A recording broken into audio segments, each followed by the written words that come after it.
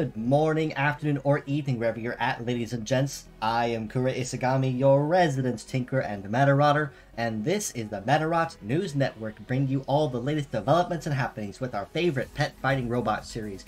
Well, once again, just as we did last week, we are picking up right where we left off with Part 3. Well, in all technicality, 2.5, but details, with the legendary Neon Genesis Evangelion collaboration ongoing through the month of January. In the last couple weeks, we saw the initial announcement, as well as the release of Units 0 and 01. Last week, we saw the introduction of Units 02 and 05. This week, we see the introduction of 2 more units to kind of round out the set of 6, as well as the second half of the ticket-based event that started as well to unlock even more rewards going forward. Let's go ahead and jump right into Part 3, kind of highlighting what was going on this week and what to expect. Starting of which, with the gacha banners, as I mentioned, we are going to be seeing the last 2 models of the set that was revealed with the initial trailer to highlight this week's bonuses and events, as well as kind of curve out the final tail end of this collab as a whole. Starting up, we have EVM04 Mark 6 with a kit of Colonel, Ghost, Power Hammer, Biped Legs, and the leg ability of Blowbeat. And then, in a little bit of a change in events, we are getting not another unit, but this time an Angel from the series. This one, EVM05 10th Angel, with a kit of Perfect Guard, Terminate, Armor Drain, Float Legs, and the leg ability of Mascot. Now, much akin to EVM01 and 02, 10th Angel will also be the only other model to showcase and debut a brand new skill into the game, which is called Terminate. Simply explaining it, I kind of had to ask a friend for this one and got a lot of feedback, and thankfully it's not as hard as I thought it was, but simply put, it behaves just like Destroy from the early games, which means if you catch a foe in the back, it spells good night for the part that you target, which makes it a lot easier to use in terms of what we've seen for variants of Destroy, especially with the introduction of Unit 02 with Disaster. So it's going to be very interesting to see if these 2 units do highlight any new changes to the meta, especially with the Terminate being a much easier form of Destroy to use if you can time it right. But when it comes to Destroy, timing is essentially everything and always has been, so that will be nothing particularly new for any seasoned vets or Medarotters that have been around for a while and playing the games. Units, the Mark 6 on the other hand, definitely is going to be packing some pretty heavy heat and firepower, so going to once again be excited to see if those 2 will stand and pack up to anything that will change the current meta, especially given that in this coming update here very soon, we will also be getting a massive update to a lot of skills. Now, at the introduction of the EVM units, and it is also worth noting before I continue, that, much like with previous weeks, Units 0, 01, 02, and 05 will be sticking around to the end of the month. So if you find yourself at a lack of rubies and probably can only pull 1 feasibly, at this point we have all the models and the Medarotters available, and this will be your chance to kind of choose who you want to really take home as your go-to prize, because there are a lot of gacha banners this round, which has kind of annoyed some of the players to a point because of that, but that is an issue that I digress on and may tackle at a later date. Now, aside from the EVM units, however, we are also getting a couple reruns of well-known units native to Medarot S, starting of which was the original OG model from Medarot S, debuting all the way back from the game's launch, FSL01 Fancy Ale, with a kit of Bug, Break Hammer, Napalm, Flight Legs, and the Charm leg ability. Then, in a relative recent introduction, would be KGC0 Evil Rex, the King Cheetah type, with a kit of Hide Blow, Slash, Pile, Biped Legs, and the leg ability of Spearhead. Now, both of these models also pack some very good skills to make use of as well, interruption-based especially. Fancy Ale in particular is a master at this, between having probably one of the highest heat stats for a bug-type skill in the game, has been very well known for being irritating in that respect. Break Hammer also very good for any particular heavy punish if you need it. Flight Legs for good mobility. Evil Rex is pretty much just a slew of very solid melee skills you really can't ever go wrong with using anywhere. So with either of these models, you really can't ever go wrong with going one or the other. But it is worth noting that because we are still technically in a collab, it is going to be best recommended that you prioritize the collab units first. Because Unlike Fancy Ale and Evil Rex, when the collab units disappear, we probably will not be seeing them ever again, if at all, anytime in the near future. So it's always worth collecting them first and then maybe going after either of these if you have resources to spare after collecting everything, if you decide to go that far. With the Fierce Battles this week, it's going to be much lower key in terms of what we've seen, but a couple of old faces we actually have not seen in the cycle for a while. Starting of which is MNT0 Flat Stake with a kit of Triple Virus, Sea Legs, and the Acrobatics leg ability. Behind him, RAY04 Arago Star, the Crayfish type, with a kit of Triple Beam, Wheeled Legs, and the Excel leg ability. And then last but not least, LDB03 Ptolemy, with a kit of Scope, Rifle, Gatling, Biped Legs, and the leg ability of Gunman. Now, as I mentioned, this week's Fierce Battles are going to be much lower key in favor of the event that is ongoing, but it is still worth collecting these units just for the sake of having them. If you are relatively new to the game or just starting out, it never hurts to have extra parts in your library just in case. That being said, if I did have to give an MVP of the week to anyone, meaning this is one you definitely want to make sure you collect more than anyone else, I would have to give it to Ptolemy. Given that even though Virus can be very useful for turn locking and turn skipping, and Arago Star definitely does have mobility on his side, Ptolemy definitely takes home the cake when it comes to having the best all-round versatility, especially for female models, where a lot of parts like that are a little hard to come by in the conventional and permanent pools. Now, with the event itself, much like last week where we got more rewards in comparison to week 1, this week we have even more rewards, which means if anyone's been playing since the beginning, we will have access to take home 3, count them 3, bonus event reward medals through the course of this collaboration event. 5 alternative alt skins for the collab, this week showcasing Fancy Ale and Evil Rex, which are the highlighted rerun banners for this week, as well as a 3rd profile banner to showcase and kind of show the world and players that you were part of this event and this is what you took out of it. In addition to this, we also can take home rewards such as the Spy Medal, which has a mastery in melee, defense, and setup, with leg masteries in Biped, Float, and Sea.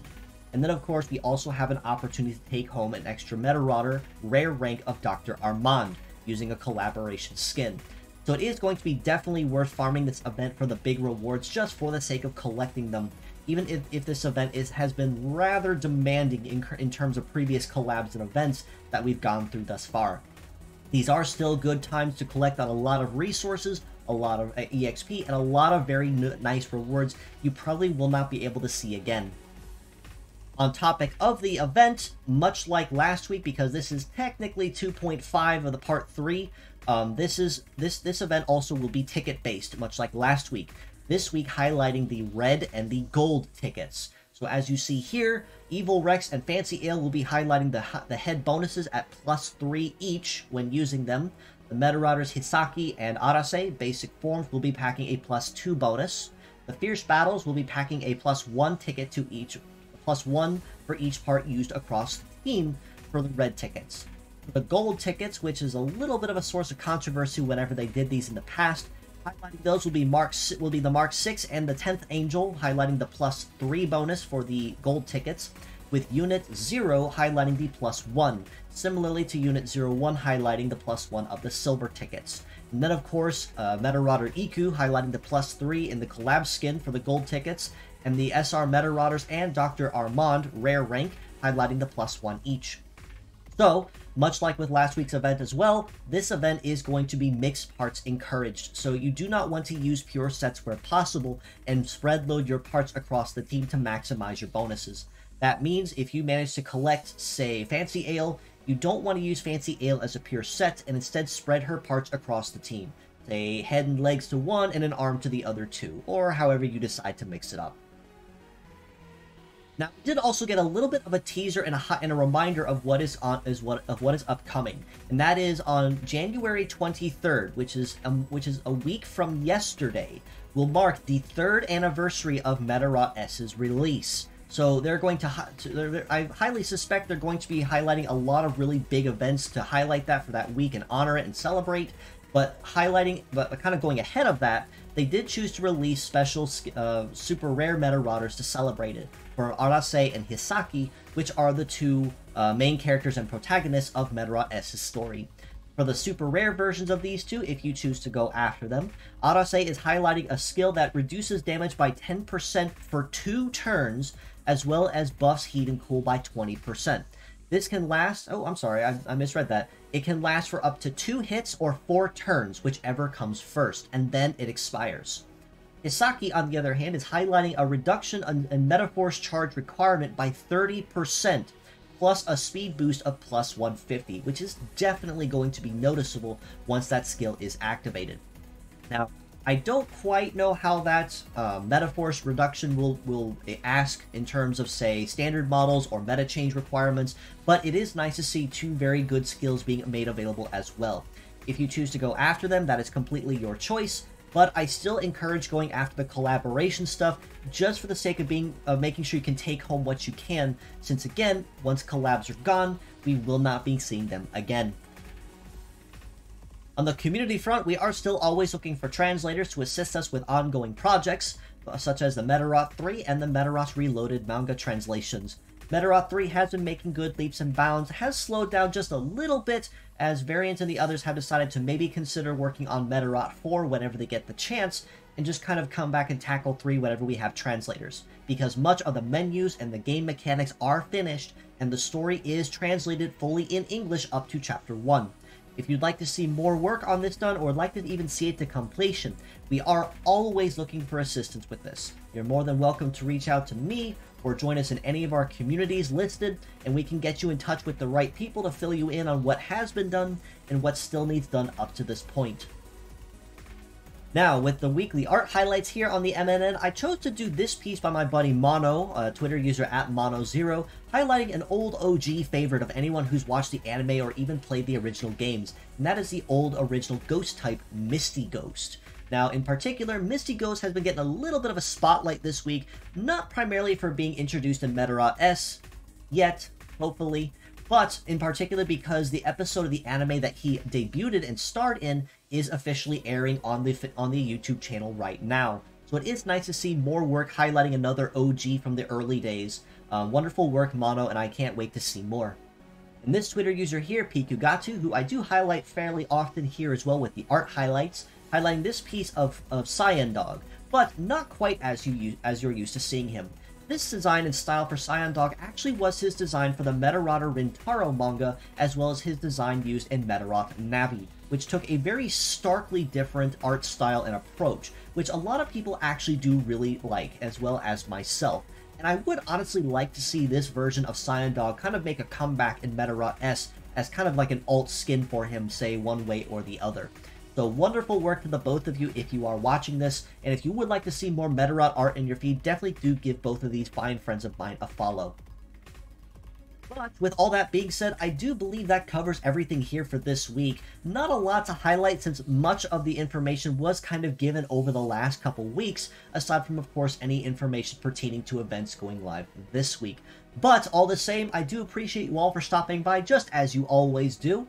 If you'd like to know more, you can follow us below on Facebook at the Medarot News Network page, or the Metabots Forever communities on there.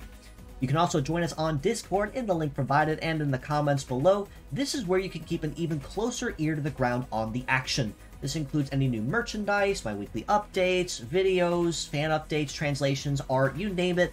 That's the first place you'll see it before it goes anywhere else. You can also reach out to me personally on Twitter at IsagamiKura, so if you have any questions, feedback, or comments, or even have ideas for things I could maybe cover in the future. Or if you are a VTuber or YouTuber and would like to collab with me and maybe guest host here on the MNN with me, I would absolutely love to have you. So feel free to reach out, stop on by and say hello. I leave my DMs open for that very reason. I do also give these wonderful other friends of mine a follow as well. Twitter user Rosa at Stardust Rosa, who actually started working on a new, I'm just gonna say, art series highlighting the child of Iki and Arika, if I do recall correctly, highlighting what would happen if she found an old Metubi and rebuilt him, kind of for a second generation new adventure kind of thing. And do also give my buddy Medarotter Lux a follow as well, who likes to do a lot of the statistical feedback on how Medarot S behaves, or how events are to pan out if you want to make the most of the rewards, so definitely worth giving him a follow as well.